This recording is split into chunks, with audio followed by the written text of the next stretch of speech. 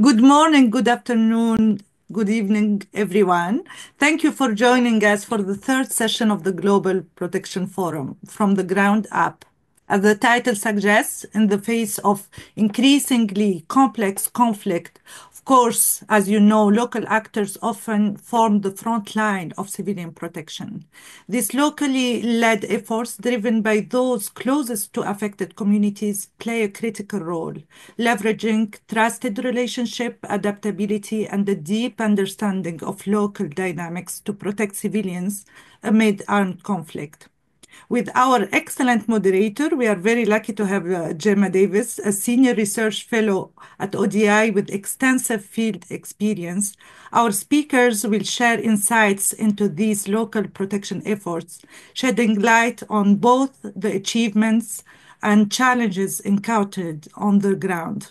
Thank you once again for joining us, and we look forward to a meaningful exchange on strengthening the protection of civilians worldwide, especially in these very challenging times when critical norms are at risk. So, no additional delays. Gemma, we are in your very good hands. Over to you. Many thanks, Hilda. And thanks. I'm delighted to be here today to moderate this event, which will learn from locally led efforts to protect civilians, understand how local actors are engaging duty bearers and armed actors, and ultimately how they're trying to reduce violence and strengthen protection, as well as understand what is needed to further strengthen such efforts and how we can learn from some of their experiences. It's very relevant to some of the work that we've been carrying out over the last few years, which looks at efforts to reduce violence and strengthen the protection of civilians through community dialogue with armed actors. So hopefully a really rich discussion today. So delighted to introduce our panelists who are from a really rich and diverse set of contexts and experiences for this session. We have, first of all, Ayan Abdirashid Ali, who is a researcher and lawyer from Somalia. Then we'll hear from Elur, a program manager from SOPROP in DRC. Then we'll hear from Anton Yaremchuk. He's the co-founder and executive director from PoC in Ukraine. And then last but not least, we'll hear from Sophie Lynn Omajang, Senior Protection Officer from UNHCR in Chad. So welcome to all of you. And again, thank you so much to all of you joining us here today. So, Ayan, let's start with you. And apologies. Also, we have Niai, who is also joining us. Sorry to to miss you off there, Niai. Okay. I am. Please, if you can tell us, you've got rich experience in research findings in terms of how Somali elders are using traditional and cultural norms as well as religious teachings to support protection of civilians, IHL compliance amidst conflict in different communities. So tell us a bit about your research, what you found and what the key learnings are that we can consider to strengthen the efforts of local actors and community members. Thank you, Gemma. Hi, everyone, and thank you for your time and your attention today. I always like to start off by saying peace upon everybody around me, so peace be upon you all. I'll begin briefly by introducing my research, which concerns, among other things, the traditional Somali laws of war. And for about 2 years now, I've been researching and I've traveled to Somalia to conduct interviews so that I can really relay what these traditional laws of restraint and protection consist of with a certain authority. So my interviews have consisted of current clan leaders, ulama or clerics, odayal, which are traditional male elders, academics, and a few others. The findings from my interviews are, I think, grounded in the words and the lived experiences of these elders who are so revered in their communities, and they hold such a deep understanding of the Somali customary and religious laws. So it's through their guidance that they uphold this system of restraint and protection that serves as a critical buffer for civilians. The other thing that I will mention about Somali society is that Somalis organize at the genealogical level or at the clan level. There are hundreds of clans in Somalia, although it is said that Somalis come from or share ancestry from two brothers, centuries and centuries ago. Even where there are so many clans, the traditional laws has remained consistent and constant among the clans. So every Somali knows who the Birmageda are, or those who are spared from the spear, or what we know in English as civilians. To understand how civilian protection is managed in Somali society, we need to look at the central role of the Somali elders, which we know as Odayal, and more so in the regional areas and not in the major cities, given they have such a stronghold in regional areas. So the elders are a collective of respected leaders who hold various titles and responsibilities. Every clan has their own group of Odayal, and they're vested with the responsibility to administer and ensure an adherence to the traditional laws of restraint and the protection of civilians. I might introduce who the key figures are among these elders. There's the cleric who brings religious wisdom. There's the clan leader who represents the interests of his lineage, the Nabadon or the peace seeker who constantly advocates for harmony, and the Ulugudud, who are known as the red cane men or elders that are sometimes likened to historians as they carry ancestral knowledge of custom and past agreements. They're all deeply respected for their knowledge of Somali customary law. And then we have the poet, who is a very well-respected figure whose words carry both historical weight and moral significance. So together, these elders are all tasked with the administration of Her, where the traditional law of protection and where the practice of restraint, especially during conflict, emerges. They bear the heavy responsibility of preserving peace, and not only through rules, but ensuring that the community's adherence to the traditional laws is maintained. So a central element of this traditional system is the principles of Birmageido, those who are spared from the spear. The principles are entrenched in traditional Somali law, where the protection for particularly women, children, the elderly, the sick, the vulnerable, the clerics, the clan leaders, the poets, and essentially everybody we know as non-combatants. In addition to Her, Somali elders rely on the Sharia, which is the Islamic legal frameworks, and this is where we find that the traditional laws and the Sharia are apace with each other in terms of restraint and protection. Elders ensure that both Her and the Sharia are upheld, and so a dual layer of moral and legal authority is created. The Birmageda also represents this ancestral code of conduct, and it elevates the protection of vulnerable groups into a sacrosanct duty. I find that it mandates these individuals, regardless of their clan affiliations or the ferocity of surrounding hostilities, are all to be shielded from harm, both symbolically and practically. They're to be spared from the spear. And so in this way, the Birmageda acts as an ethical fulcrum where the values of honor and restraint are balanced against the impulses of vengeance and violence. So the elders are all entrusted with interpreting and enforcing the Birmageda across the clans. Their role is to ensure that doctrines of civilian immunity are not only acknowledged, but internalized by all members of society and members of each clan. Through their revered status, you see that they ingrain within the community a sense of collective accountability, a shared understanding that any violation of the Birmageda not only dishonors the individual, but it casts a shadow over the entire clan. And so protection is in this sense communal. Every member is sentinel and each bears a fragment of the duty to uphold these sacred exemptions. This creates a powerful deterrent, I have found, and a moral barricade of sorts that's fortified by the weight of tradition and the knowledge that transgressions invite both shame and retribution.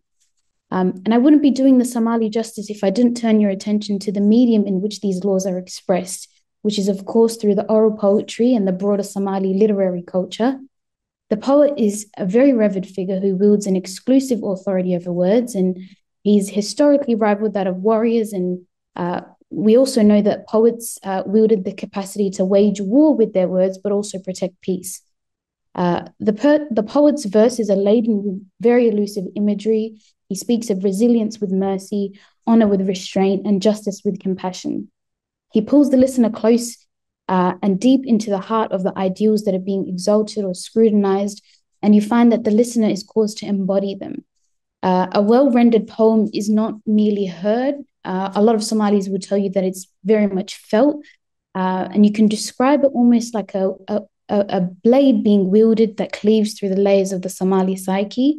It pierces both the mind and the spirit, and the audience is never passively receiving the messages.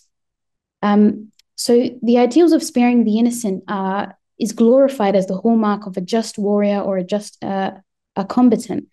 And, sometimes they're attributed, belonging to an honorable clan or possessing a noble heart. And it's because Somalis are very mindful of the aman, or the praise that they receive in society. The poet's voice is revered in Somali culture, and we find that it becomes a mouthpiece for these principles, articulating, in stirring verses, the beauty of restraint and the humiliation of indiscriminate violence. So from these elders, I guess there are several essential lessons that we can draw. The first one that appeared to me was probably localizing the peace building process. There's much importance in localizing, I think, and Somali elders are deeply respected. They're trusted figures. Their authority within the community means that when they advocate for peace, people listen and they feel a sense of personal investment.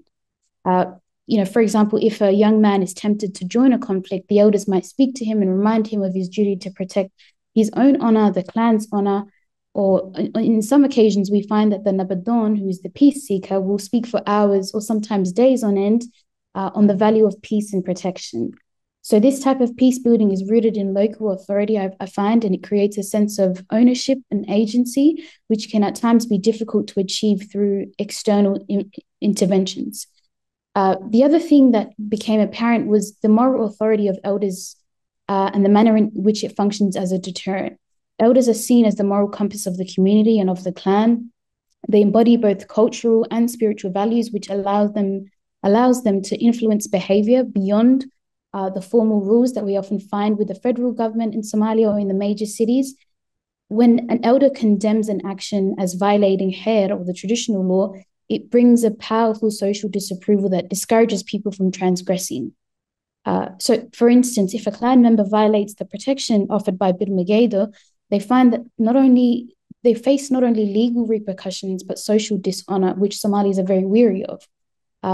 And so the community collectively reproaches the person. So you see it manifesting as a sort of social deterrent, which is at times often more effective than punishment. And the last aspect, I guess, I would relay is the preventative aspect of elders and all of the mechanisms which they employ.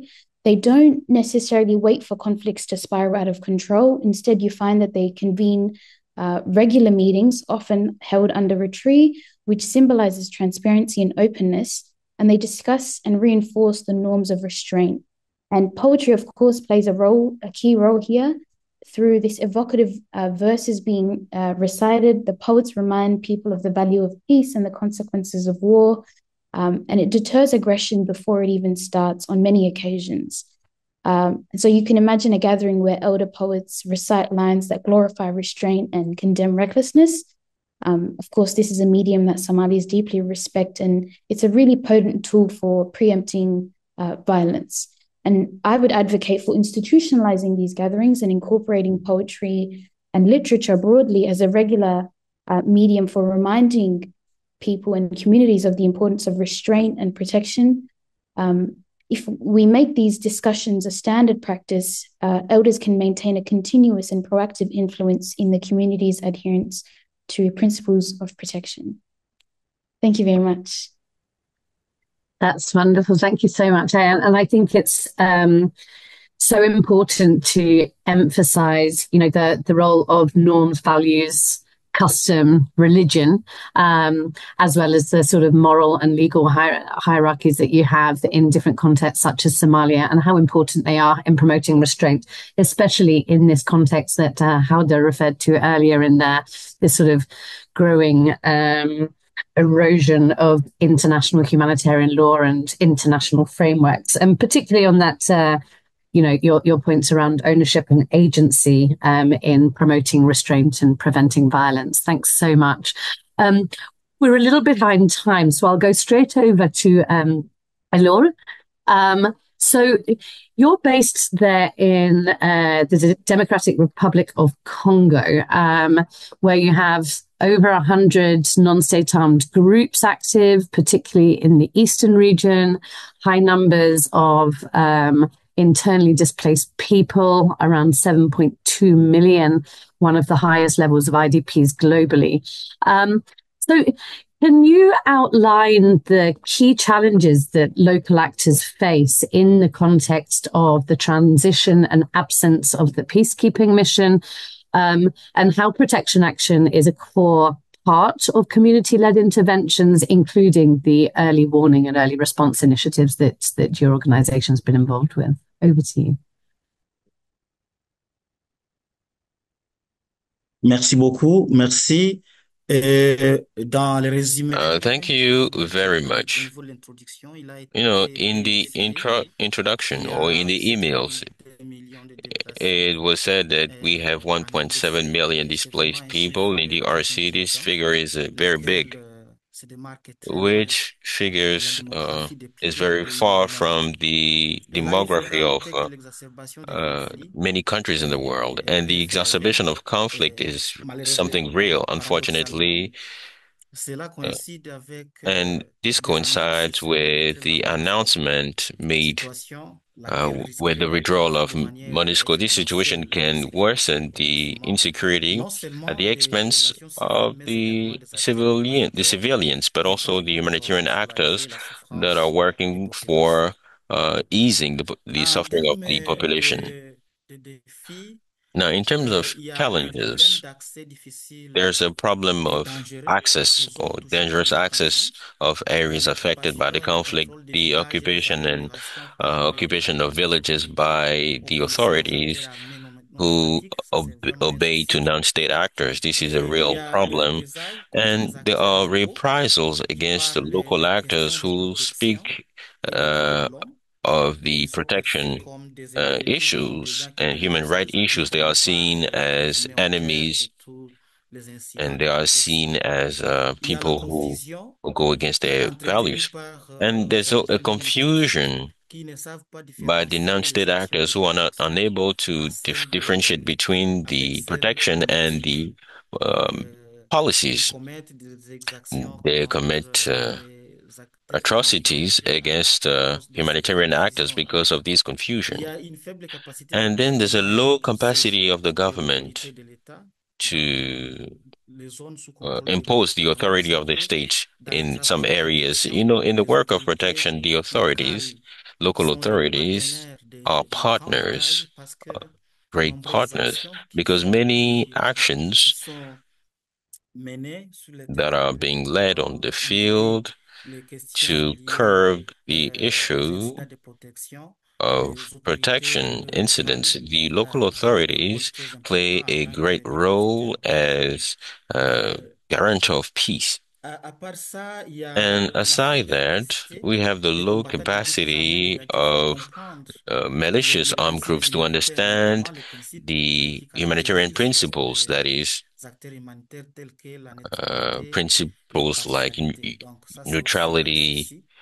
Mais il or y a unbiases. également un And then problème we lié also have a à problem in relation l'inexistence to des the lack of mécanismes existence formels de of protection de a lanceurs formal d'alerte.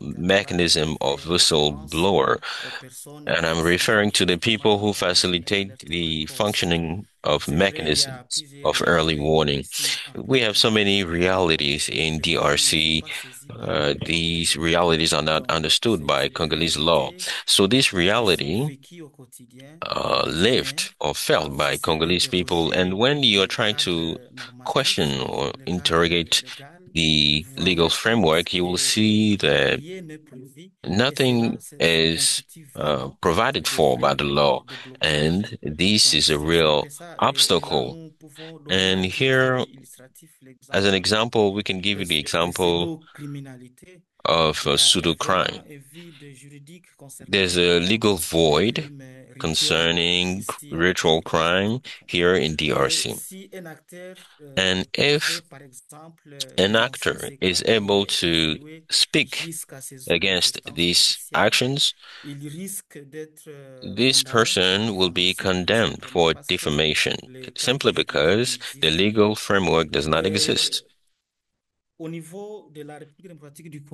DRC, there's no policy on sexual violence in the world business, and this affects in a substantial manner development of a category of people simply because nothing is done regarding that. Now, let's talk about the responses. What are we doing? What are we setting up as strategies that can help address all these concerns? We use a classical formula of analysis of risk and protection. That is the risk equal to threat multiplied by time and divided by capacity. And I wanted to focus on capacity and the issue of vulnerability. In our context, people are displaced. And when you are a displaced person, you are a vulnerable person. You know, it's a special status. And the more you delay or you stay in that position, the more you are affected. And it's like it's even more difficult to come back to your original place. And we are trying to work in such a way that we can increase the capacity of local organizations. I'm referring to the local structural protection. I will not tell you everything, all the organizations. What we do is there's a transfer of skills to increase the leadership at the local level. And this only goes through organizational capacity building because we think that if these organizations are strengthened in capacity, they will be efficient, not only efficient to address the issues of protection, but also this will play a role on their sustainability. And there are material capacities that we are trying to give them. And there's also the financial capacity. The major challenge at this level, despite the challenges that are perceptible, is that the material capacity, the financial capacity are so limited. But for the organizational capacity, we already have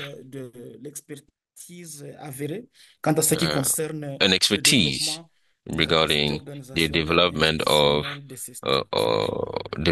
these structures. So we have a holistic approach of transfer of skills for the benefit of local actors to increase their leadership at the local level.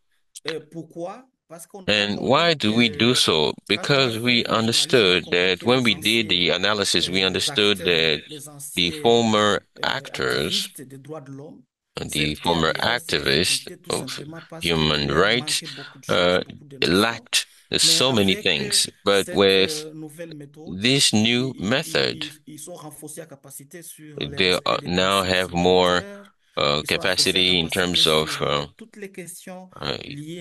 humanitarian principle, the increase of their capacity in terms of leadership, etc. And this has decreased the risk to which they used to be exposed, even though there's no zero risk. This contributes a lot to diminish the risks the activists are exposed. Now, what do we do in this area? Well, we talked about the access of the beneficiaries. And what do we do? Because some areas are occupied by armed groups. So we facilitate access to the affected areas. and we also work for the humanitarian groups. We try to follow the directives, and I'm referring to OCHA. We also have analysis of protection before we engage in any activity. We try to do the risk analysis, and this is done with the different stakeholders that we interact. We also ensure that there are necessary measures identified in the communities. But there are other risks that are not identified by the communities that we can identify at our own level. And we try to do all that by ensuring that the risks are minimized. We also do other activities with rapid impact. Just sorry to interrupt, just to say that we're running out of time. If you can wrap up. Sorry to interrupt. OK. Merci. All right, merci. all right. Thank you. Well, as a conclusion, we would say that protection issue is a very important issue in DRC, but we would love other mechanisms, deepen mechanism to be also created to improve the current context so that with the withdrawal of MONUSCO, when they leave, the community can be ready, or other mechanisms that are already there can be strengthened so there can be a perceptible void. Thank you. Thank you so much, Helul. And sorry to interrupt there. It's such a rich background that you've gave us, particularly in terms of how you're strengthening capacities and promoting local leadership. So yeah, thanks a lot for your intervention now. So let's turn over to you now, Anton.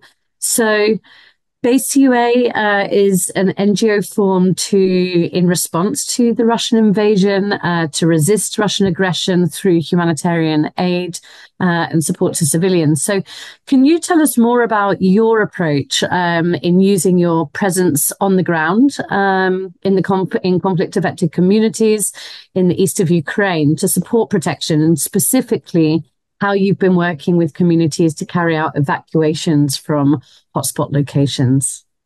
Sure. Yeah. Thank you for this opportunity.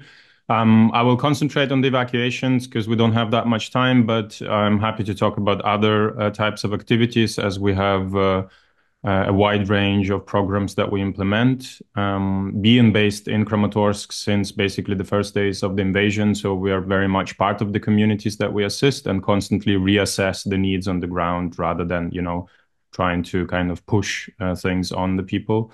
Evacuation, unfortunately, is still very much relevant. It's what we, as many other organizations and actors, kind of started with at the beginning of the invasion. It was clear that, especially here in the east, in cities like Lysychansk or Severodonetsk, the local administrations were not prepared to evacuate people in an organized manner, which is obviously a very sad thing to realize, considering that a city like Severodonetsk was basically on the front line since 2014 and had also lots of international big humanitarian actors that were based there. And but they evacuated the day of the invasion. So basically the moment where the local population needed them most, they left, which is understandable considering the chaos of the first weeks. But it kind of also showed how the response wasn't there when it was needed most, and everyone was kind of catching up later. But that's why civil society actors like PoC, but like also many others, also less institutionalized and less structured efforts concentrated on bringing people to safety. So I would say there was obviously a huge amount of people from a city like Severodonetsk-Lysychansk that left themselves. Many of them also before the invasion actually started. But people who had their own vehicles, who had enough financial resources, who had places to go. So we always encounter the most vulnerable a few weeks after a conflict like this starts, because those are the people that either don't have the necessary experience. You have to understand that, especially here in the East, the majority of these people have never left the region. You know, they had some very stable jobs at a factory or some kind of industrial facility, or maybe in the local shop for decades. And some of them have not even left their towns more than twice or three times during their whole life. So obviously, imagining to leave sometimes is just as scary as to stay. And I would probably stress that, you know, an evacuation kind of happens in the first few days. Afterwards, we would have to come up with a different term, because people do adapt quite quickly, and it doesn't really happen in a radical manner, but you know, the kind of the frog is being boiled day by day, and so people lose the sense also of the danger that they're actually experiencing, because they, you know, it kind of gets worse and worse day by day, and they adapt. You know, they build communities, they around the bomb shelters, obviously very improvised bomb shelters, just some kind of a basement, and so they build support structures, because there are not enough social kind of welfare structures provided by the administrations or by the humanitarian actors. So people are very much proactive in trying to reestablish some kind of status quo and some kind of agency.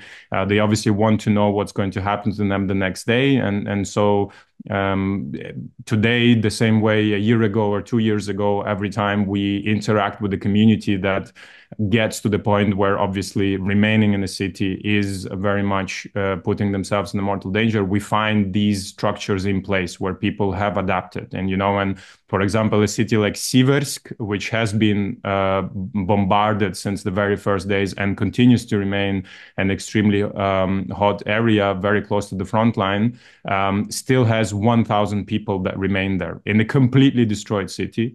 But they have adapted. They are in some kind of sheltering, and you know, there is basic humanitarian aid being provided. Plus, they very much stocked up on food and things like that. And as incredible as it is, but people choose to stay in places like this rather than evacuate, because they feel like they control the situation more, rather than going out and kind of giving themselves to whatever the humanitarian sector, both from the government side, but also from the humanitarian actors, can provide. And I think that's an important thing to mention.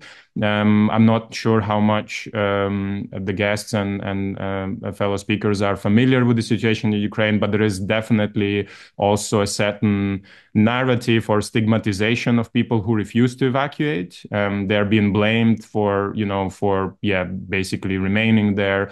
That is something we very much actively work against, because obviously the aid has to be provided to people that, you know, feel like that's what they need. And we obviously try to make sure that people have enough information, that they understand that there are many options that they can actually receive, but also we very much understand that every family, every individual has their own reasons why they don't want to leave. And when you actually build relationships with these people and you talk to them, quite often they're very logical and adequate. And although from outside, you know, for someone who's coming from a relatively safe space of a safe city, it seems incredible. Why would you stay there? But once you get into the reality of each individual, it might be actually very understandable. So we very much avoid judging and try to support in any way we can, but always kind of obviously involving the beneficiaries and the people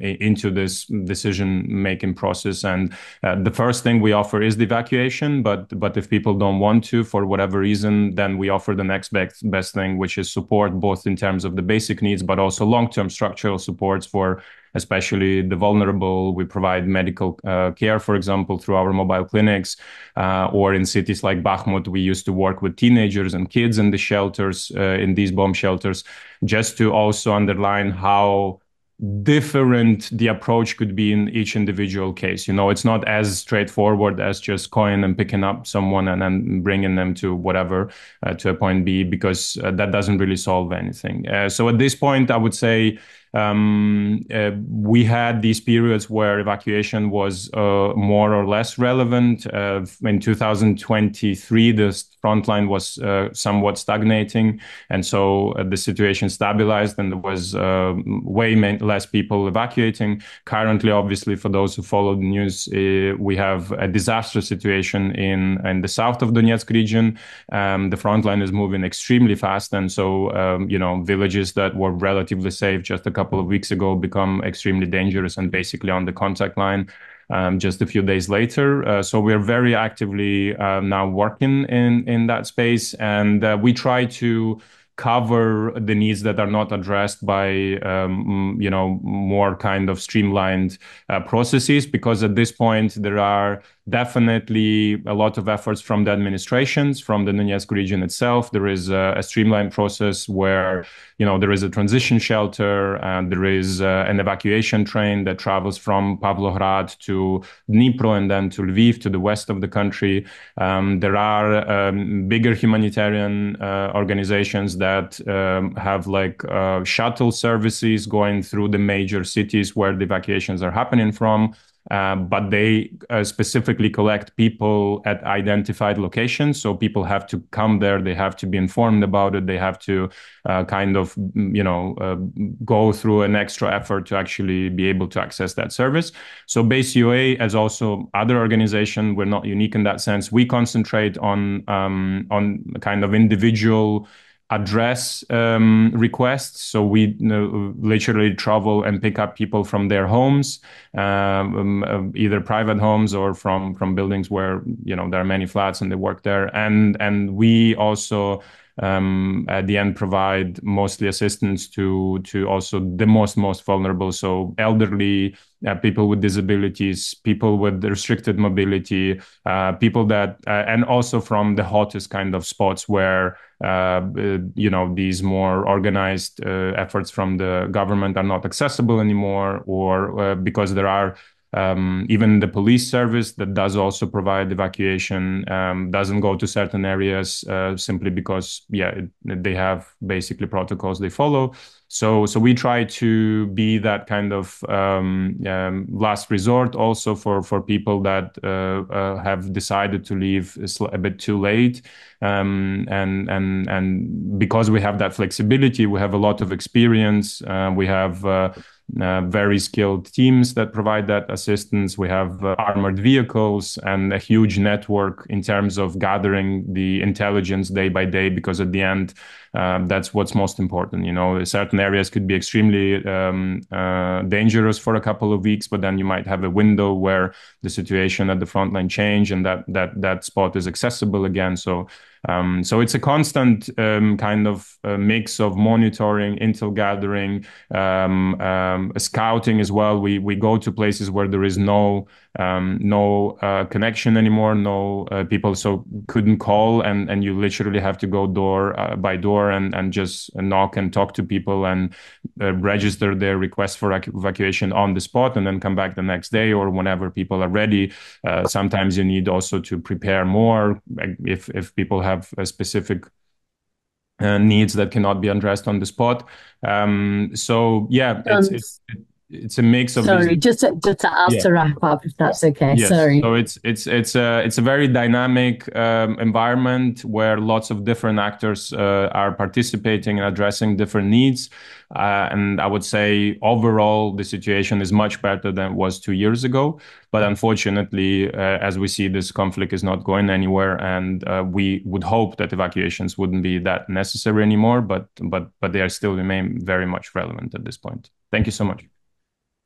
Thanks so much. And again, sorry to cut you short. So much, really interesting and rich experiences here. And I think I think it's really important the emphasis that you've given us on sort of demonstrating the example of civilian-led efforts far before any international actor is coming to support and that sort of frontline role of national and local actors such as yourselves. As well as those compromises and dilemmas that you have, but I think also a really strong point there on what the benefits of referrals can be when you're working into as a local organization into a more international system and linking with international organizations. So thanks very much. And I think there's a lot to learn around the role of local and international actors on evacuations. Sophie, we'll move over to you now. So Sophie's joining us from UNHCR Chad. In Chad, you have extremely high levels of displacement, 1.7 million displaced, including 1.2 million refugees from Sudan, Central African Republic, Cameroon, as well as rising insecurity around Lake Chad and intercommunal violence. So with that context, how is UNHCR and its partners, how can you more effectively support local communities and frontline responders who are, as we've heard in many of the interventions today, often the first to provide assistance, but operate often with such limited resources and access to protection? Merci beaucoup de me passer la parole. Thank you for giving me the floor. Before responding to your question, allow me to share with you some contextual elements. I've shared a map. I don't know if it could be shared on the screen. Yes. Chad is surrounded by 6 countries that are facing instability, security instability, and because of that instability, many people are into forced displacement. Just let me give you the example of Sudan, where the conflict is still ongoing and is still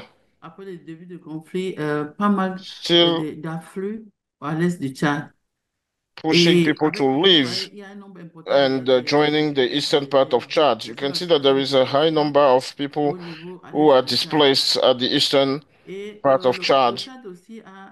Chad is part of international conventions and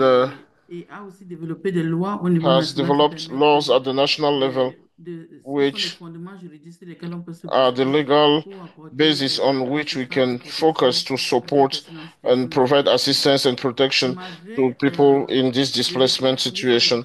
Despite the efforts made by the Chad authorities in order to ensure security all along the borders, we are witnessing an increasing number of insecurity cases at the settlement sites of people due to proliferation of weapons. And in this context, communities are exposed to protection risks and have decided to get organized themselves. They got in touch with HCR and its partners, and we've carried out assessments within those communities in order to listen to them and understand the dynamic of the situation and the momentum of protection and security in that community. We have seen that there were this proliferation of weapons, and various incidents are reported.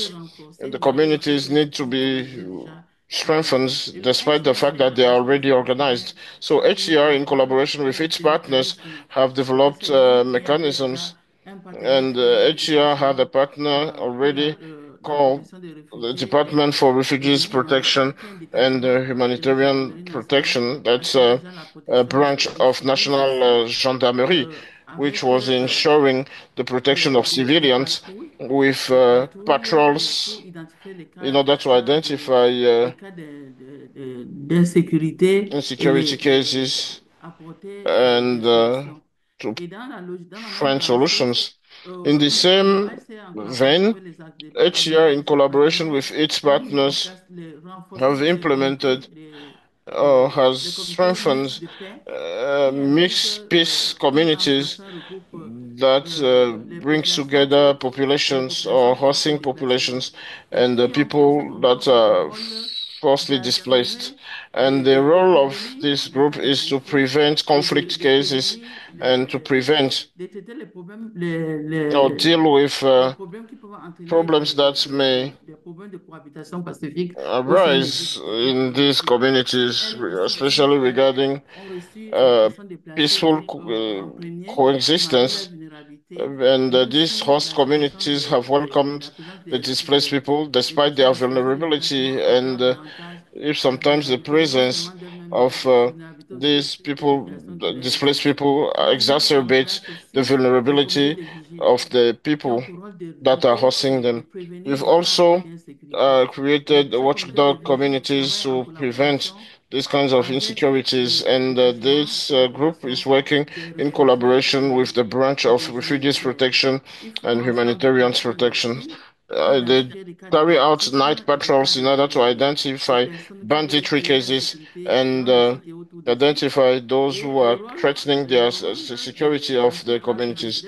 And their role is to identify and arrest people and together with the Department of Gendarmerie, which will work on preparing a report that is sent to the court. There is a capacity building activity as well, and the various groups have seen their capacities being built on protection thematics and also on the risks of protection risk. This helped them to identify very quickly the threats and vulnerabilities as well as protection risks that they are exposed to. And as a result of this capacity building activity, they were even able to report cases through another mechanism in place called the feedback mechanism. We've set up information and feedback centers through which these watchdog communities could report incidents related to conflicts, risk of insecurity, of cases identified in order to share that information. In addition, following the demand of the community, there is strengthening of the communities or provide in order to highlight. We give them materials, be it cars or motorbikes, to support them in early warning, in order to allow them to report very quickly any incidents that may happen. There is also a coordination mechanism in place, and in the framework of weekly meetings, the MIS committee and watchdog committee, as well as the Department for Refugees Protection, as well as the eligibility commission, which is a governmental partner, come together and share information regarding the various incidents. The MIS committee on peaceful coexistence organize monthly meetings to identify potential cases, or if cases of conflicts have been solved, they share those information. Another need is the need for capacity building is still huge. We are still in emergency. We welcome a lot of refugees, and the communities needs to be strengthened more because we have limited resources, and we are trying to work in collaboration with other partners and the community in order to face or to organize civilians protection. And the vigilance are also involved in night patrols So we organize capacity building for them in order to see how they could protect themselves. So we give them information on the observance of some principles so that they could avoid facing insecurity situations when they are conducting their activities. I will stop for now because we have many things to say, but we are short of time. We have all the categories of protection here. Civilians protection remains a huge challenge, which will need more capacity building of communities so that they could learn how to protect themselves. And we need to strengthen the existing mechanisms in order to make them sustainable. I thank you. Many thanks for that, Sophie. And I think more other sort of really strong examples of community-led early warning and early response mechanisms among the many that you've presented. So just before we go on to you, Nai, just to let you know, because of time, we may not get to the Q&A. So what we're doing is putting those back in the chat, and panelists, if you can look out for your name, if you can start answering those questions in the chat, it would be really helpful. And perhaps we can carry on the conversation there in case we don't get to it. But Nai, so Nai is from GCR in Mozambique, the technical director of GCR. So sorry for missing off at your introduction earlier, Nai. So maybe if you can give us a perspective from Mozambique on how local community mechanisms also, I know you're going to speak a bit more about early warning systems too, and other examples of informal protection networks. So how they support and enhance the efforts of protection actors, and how these actors in turn strengthen community initiatives, that two-way support, if you like. Over to you. Thank you for having me. Just maybe a quick introduction in terms of Mozambique, just to say that for the past 5 decades, Mozambique has been going from one type of conflict to another. We're talking about in the 1960s, whereby there was armed conflict in terms of working to get independence. But then in the 1975s, then there was a blood civil war that actually resulted in displacement of many people and refugees in the neighboring countries. And then currently, as we are speaking now, Mozambique is undergoing another conflict with some non-state actors, which has as well displaced more than 1 million people in the northern part of the country, in Cabo Delgado. So having gone through, for example, more than 5 decades of different types of conflict, the communities in Mozambique, they have sort of like adapted from one situation to another, whereby we may also want maybe to understand that each and different type of conflict is different. And then there is always a different mechanism in terms of how they respond. So I'll be like looking at Cabo Delgado, which is in the northern part of the country, where most of the current conflict is happening, in terms of the early warning system. It is very important, I think, from our interventions. What we have really learned is that the communities are actually part and parcel. They are the first liners in terms of responding, and actually they are the first ones actually to get the information. Our experience maybe in different contexts in Mozambique is that sometimes even the government or even some international organizations and even the protection cluster might have some informal information about possible maybe conflict happening in those areas. But for some reason, because the local community protection mechanism, sometimes they may not be seen as credible, and some people may not be even trusting that the information that is coming from them is reliable. And to the extent that sometimes when actually something very serious and when maybe people are starting to flee, then they start actually to give them merit to say that, oh, by the way, the information that has been shared has been actually very reliable. We didn't act on it and we're so late, to the extent that sometimes there's even more harm because of that. So as this happens, I think my organization, Girl Child Rights, just among any other organizations working in Mozambique, especially within the protection sector, we have been working specifically to strengthen the community mechanism, especially working with the community leaders who are the custodian of the culture, who are the custodian of the local language, who are the custodian. They know everything in and out of those communities.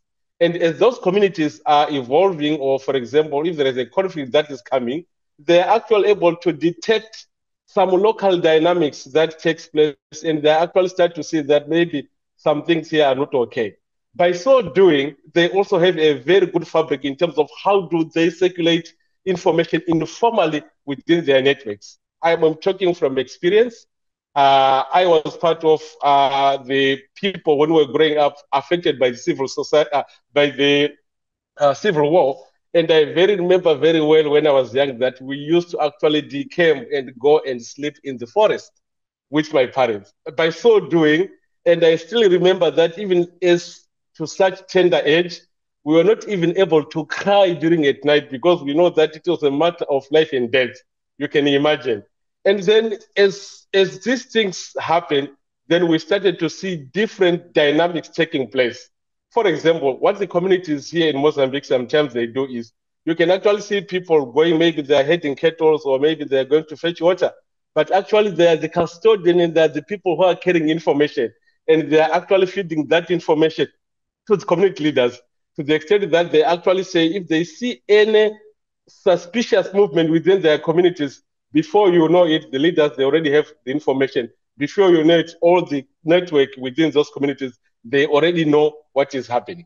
So what we've seen, I think, over the years in terms of the experience is that there has not been some recognition or maybe some investment in terms of this valuable protection local mechanism that is within the area, because they're already there. So what is required maybe is actually to ensure that we foster and we enhance their capacities. What we've done also in one of the areas is actually working with them to provide them with some communication assistance in the form of telephones, in the terms of cell phones, so that they can actually have a much bigger way of sending or communicating information within those networks. So that if maybe there is an imminent threat, they then able to actually communicate. And by so doing, you can actually see that the community sometimes during the day, they do their business as usual, but at night they all decamp and they all go and actually hide and sleep in the bush. And then the next day they come and continue business as usual. Why? Because they've got some information to know that maybe some non-state actors they are going to attack on such a day, and they prepare themselves to ensure that they have that capacity. So I think something to take home, I think, from here is to ensure that I think there is a need, because they normally, the communities, they work without much support or without much investment. And as international organizations, there is a real need to ensure that this fabric, this community local-led is actually supported. They need support in terms of capacity building. They also need support in terms of communication mechanisms so that they're able then to reach to the other members within their network. So maybe I will sort of like looking at the early warning system, given that we don't have much time. And I know maybe people, they want to get into the question and answer, which also might be very much valuable. But I think for us, in terms of making sure that we move ahead, there is a really need to ensure that there is greater investment, working with the community leaders, actually understanding from their perspective what type of support they need to ensure that they continue to foster the community protection mechanism. They are not only the local leaders, we also work with what we call child protection committees, which is also committees that are made by community members in terms of protecting different types of violence that normally happen within the context of armed conflict. But due to time, maybe you can allow me to stop here so that maybe we can benefit from the Q&A. I thank you. Thank you so much, Nai, and thank you. Thanks for keeping it within time. Really appreciate it. And I think something that you've mentioned there is very much in line with some of the work that we've been doing and the findings we made that I'm sure will speak to all of you and many of you that are on this call, which is, you know, that support, not only sort of emphasizing the credibility and the legitimacy that local leaders and local communities have, on some levels, but also support to communications, to joining different actors to one another. And I think that's very much a role that national and international actors working with communities and working with community leadership can play in terms of that bridging role between, be it from one community to another, be it from a community to an armed actor, or even to international humanitarian actors, for example. So yeah, thank you so much for that. We're quite up against time, so I'll go quite quickly on one question for you, Ayan, at the moment. But as I say, all of our excellent panelists, we've got so many questions coming in. So if you can look in the chat, if we don't get to you, maybe you can answer some people from there. But Ayan, there was one for you about how you situate IHL within the traditional norms, both the sort of moral and Sharia legal frameworks, and how that's situated. And when people are using those and you're working to promote restraint, whether people are justifying their actions through those same norms, whether that's both through the use of violence as well as through promoting restraint, and or whether they reject those norms. So, these overlaying of the different frameworks, both moral, legal, national, international, and restraint as well as violence, quite a lot there. And we'll try to be a bit quick. Yeah, I think this was a question from Sajida. Thank you for that insightful question. I find that the relationship between proponents of war, like warlords, and the traditional Somali norms that we've got are indeed very complex. The first thing that I can affirm is that these norms can never be rejected. They're very institutional and very entrenched. They've been there for centuries and they've never been refused. The Birmagedo is not capable of being refused either. It is possible that they are not followed on occasion, but they can never be refused. I think the normative legitimacy definitely remains intact. And I would opine that in many cases, on the sort of warlord terrorism side, groups like Al-Shabaab will definitely operate outside the traditional structures, and they're often very driven by their own political and ideological agendas. I would distinguish that from interclan warfare, as these tend to cease at some point, and there's a return to the tradition. Groups like Al-Shabaab are in direct conflict with these principles, where there's a prioritization of civilian protection and communal accountability. A lot of clerics will easily declare and tell you that their actions are absolutely outside of the Sharia and outside of the traditional Somali laws. And this is also the case where we see the federal government constantly denouncing groups like Al-Shabaab. At the same time, there are instances in interclan warfare, so it's not completely unusual for for clan militants to attempt to justify their actions by selectively invoking these laws or Islamic principles. But to conclude, the traditional laws of war are very, very important in the administration of justice and in the maintenance of peace, particularly in rural townships. One of the groups that I interviewed, it was the National Council of Elders for Peace and Reconciliation. They explained the inconsistency that has recently emerged between the federal and state laws and the traditional laws which govern hostilities. I was given the example that often young members from the federal government will come to these post-conflict zones and will attempt the traditional reconciliation without actually engaging in the full traditional process. They'll attempt to just give the monetary compensation without actually engaging and ensuring that people and transgressors know they're wrong. So it's not a complete practice of the tradition. And so there's a bit of an agitation there, but what remains clear is that the traditional laws of war still carry much legitimacy, and they're very much preferred in especially conflict-prone zones. And that's because there's definitely a sense of ownership and a familiarity that's expressed. Thank you.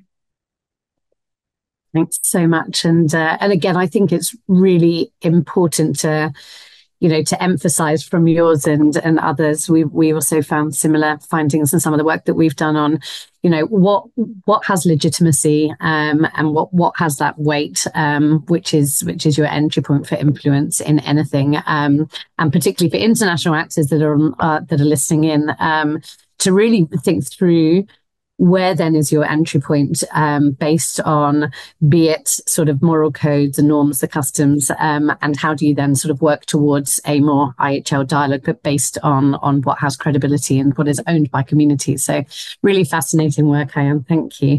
Thank you. Thank you. There was a couple of questions for you, Anton. So we'll come quickly to you. One around whether your organisation has been involved in negotiations towards the establishment of protected areas in Ukraine, and what that looked like and what lessons can be learned. And then I think also a bit more reflection on what actions international actors can take to support the actions that your organization and other civil society actors are taking in conflict areas in Ukraine. Sure.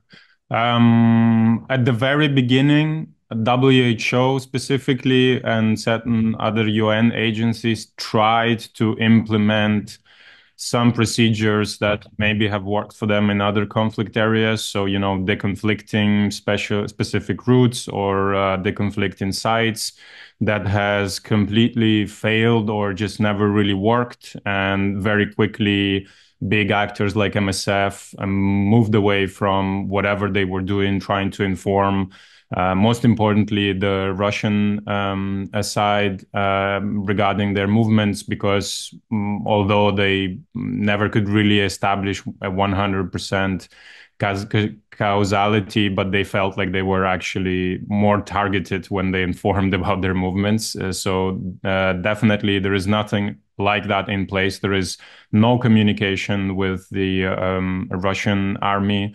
There is obviously a lot of coordination with the Ukrainian army, with the civilian military coordination officers, with the local police, with the administration, with local village leaders, street leaders. That coordination is absolutely crucial to make sure that a safe evacuation is still possible.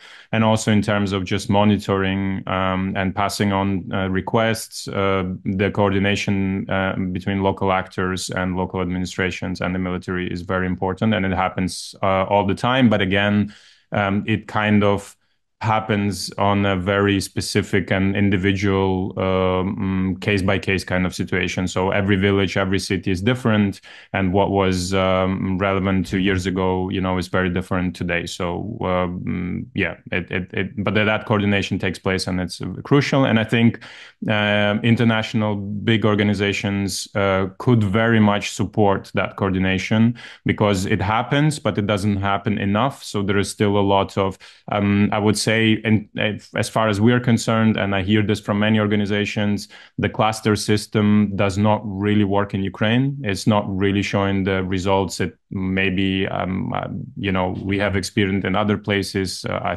think I was in Gaza in summer, and I feel like cluster system in Gaza is showing very good results, but in Ukraine, probably because of the scale, because of the amount of actors, both governmental and non-governmental, it's not really working. So the coordination happens much more. It's much more localized, and I think big international actors could step up there and maybe really have resources, both human resources and financial resources, dedicated to that, because that's where we really lack that support. Because local actors coordinating among themselves struggle to maintain specific structures because we're so much involved in the work in the field.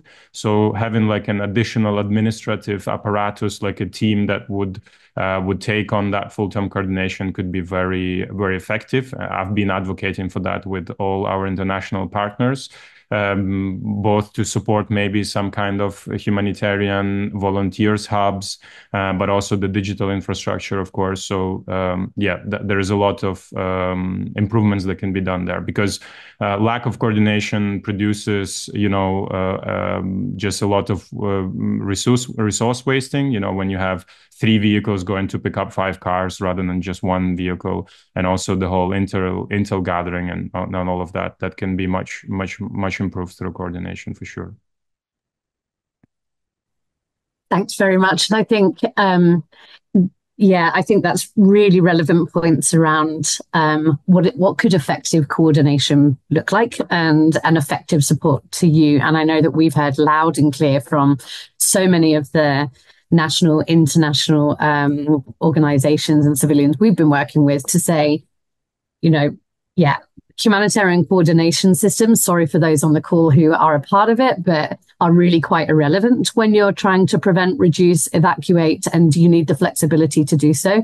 And I think also, really bearing in mind that, whatever coordination looks like, taking away this whole, the notion of humanitarian coordination architecture, or at least parking it for a while, but really pushing that to as close to the area as is possible with all actors involved that need to be there, so that we're getting around the bureaucracies and really making something that enables the support that organizations like yourselves need. As you were talking, Anton, as well, it reminded me that I think one of the critical roles that international actors can take, and this has certainly come up in our work as well, and the people we've interacted with, is the not only facilitation role that international actors can make, but also the resources that they can provide. Sometimes it really is a provision of resources and the right resources, but listening to what resources might be needed and for what and where. And of course, that will come when, particularly in situations like yourself, with dilemmas, with compromises, with tensions. But at the same time, I think there's, we've really heard loud and clear how much a pragmatic approach is required if you really want to support approaches to, evacuations, reducing violence, preventing violence, that kind of thing. And just maybe a quick point to that as well. I think the biggest issue regarding evacuations, but the coordination in general, that there is a huge focus on this kind of first leg, here at the front line. And there is much less focus on what happens to these people once they left these dangerous areas. But that's actually where their problems start. And I feel like it's massively unaddressed, what these people receive in terms of assistance is the most basic kind of level that you can imagine. And I think 2.5 years into this war is kind of unacceptable, to be honest. And it's also a time bomb because we have 6.5 million IDPs, the total majority of them in very precarious situations. And each day that goes by, they're more and more kind of losing, everything that you need to be part of an active society. And it's going to be with each day more and more difficult to reintegrate them, and obviously considering that we also have to rebuild this country, it's a huge issue that I feel is not being addressed enough at all, and not even in terms of talking about it, and even less so with actual hands-on projects and activities, because it's so difficult, because it's such a huge problem that needs very complex and very structured responses, and everyone is kind of focused on these more superficial, quantifiable emergency responses. It's definitely something that we should try to concentrate more on. Yeah, absolutely. And again, emphasizing the need for really context-specific approaches, listening to people, and not having these sort of top-down cookie-cutter, if you like, approaches that humanitarian responses sadly so often have and are set up to deliver. We could go on. We're really up against time. So and we want to bring in Tiffany from Nonviolent Peace Force to end for us. But before we do that, just to give other panelists that haven't had the chance to come back in, if you have any final words you want to say, just literally 1 minute if you can, because we're so behind time. So Nyai, Sophie, and Elu, if there's any one point that you want to make before we hand over to Tiffany to close for us. Who would like to come in first? And don't feel the need that you have to if you don't if you don't want to.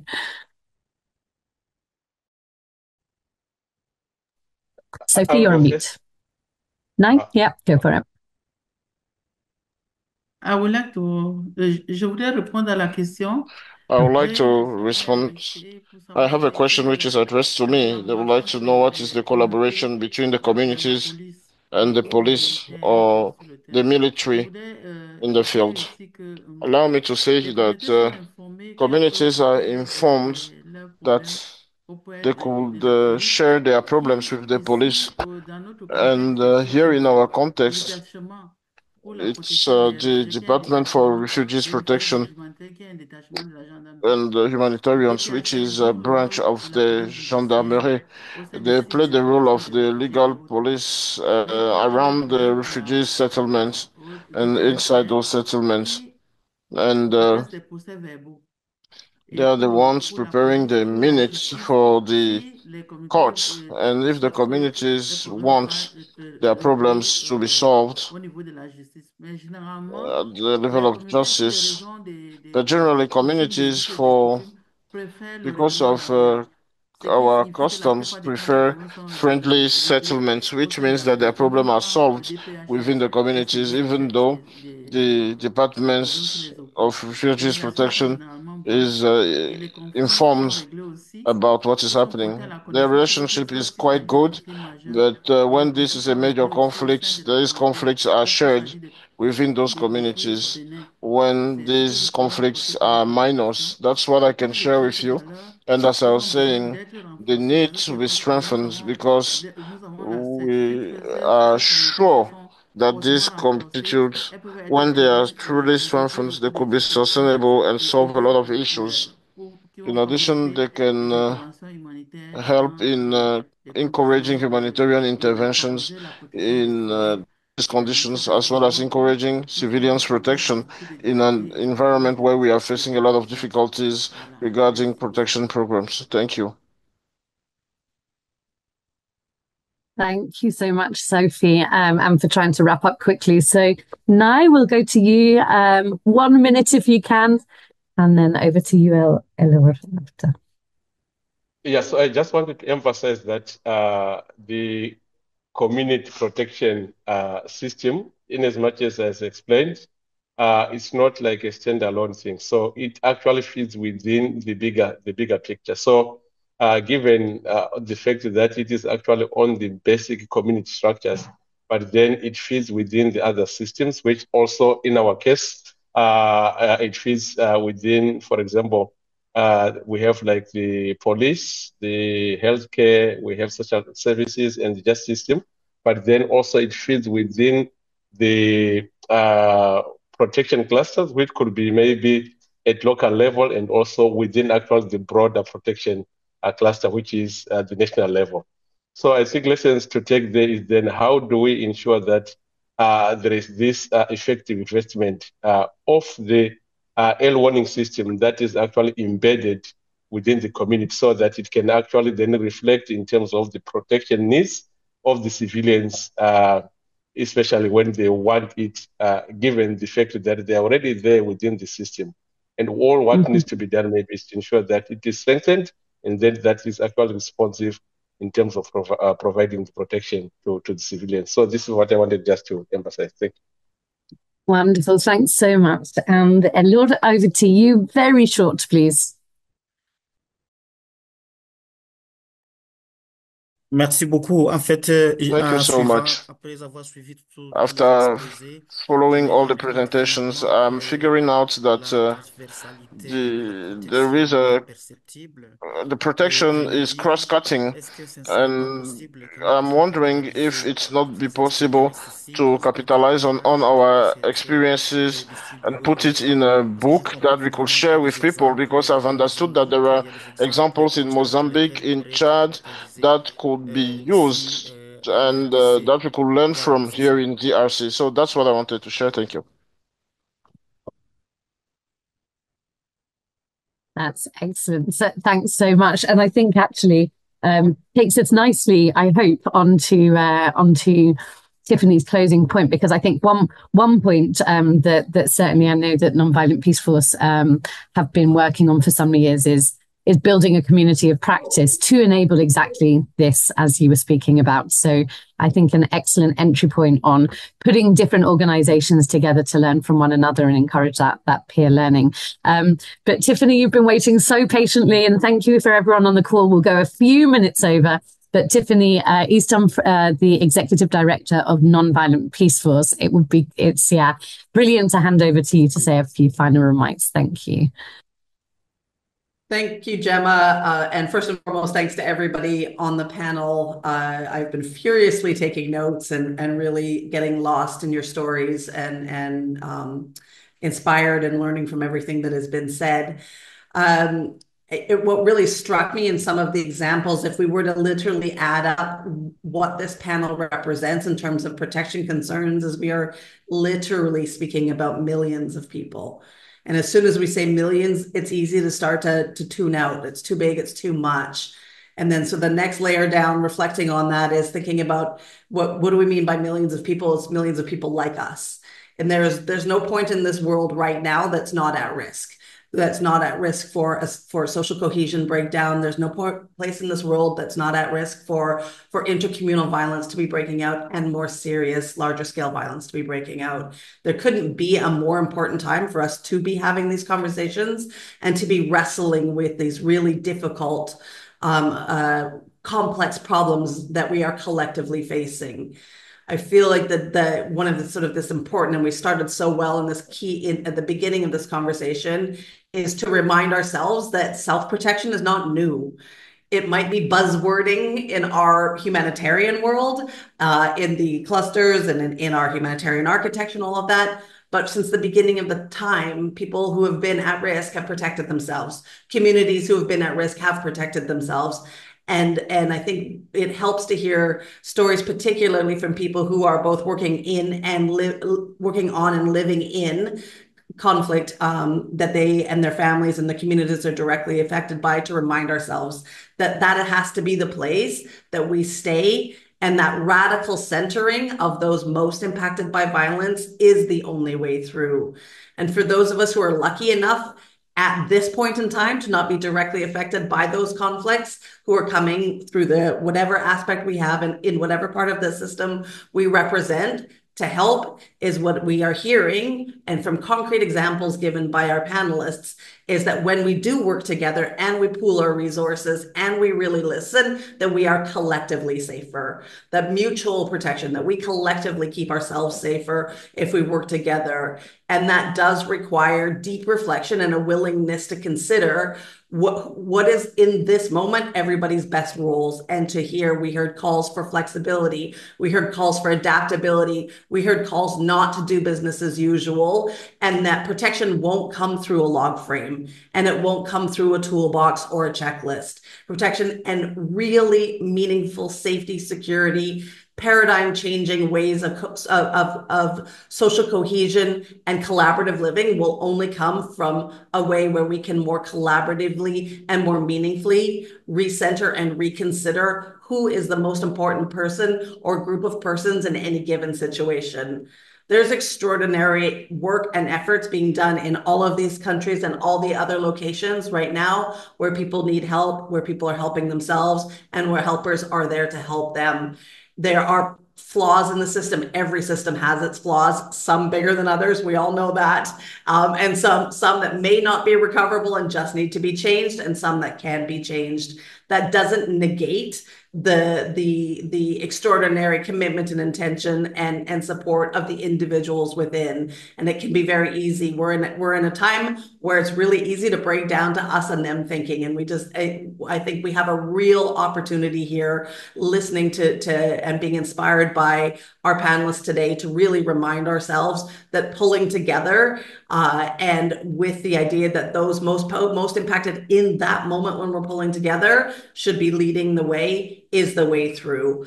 So I just want to thank everybody for your time and for sharing of yourselves and what your experiences are. And I'm coming away from this more inspired, and I feel more educated to go forward in my own work. So thanks, everybody. Thanks for the invitation to participate.